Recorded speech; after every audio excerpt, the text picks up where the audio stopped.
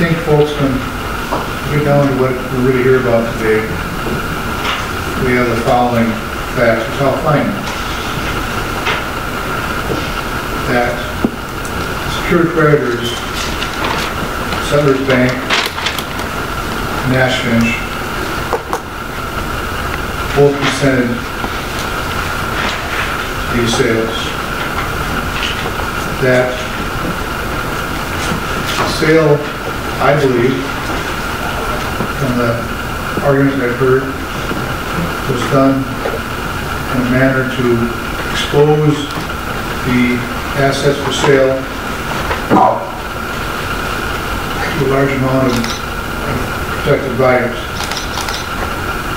Prior to that sale, there had been an attempt to sell stores without 128.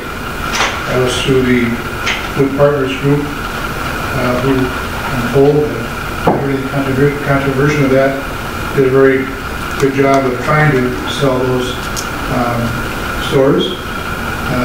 The offer of proof, I'll take it as that, supported that they were sold at a price that preserved the going concern. That was the benefit of keeping the stores open.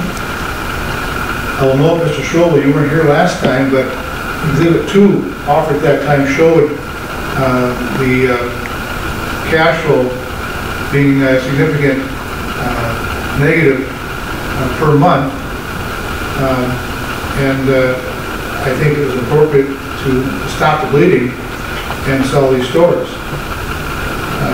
Here the court, from all that we've heard both today and last time, the numerous claims I've examined, the review of Olson Mills, which both have cited as being kind of a landmark, I'm going to approve the sales in all respects.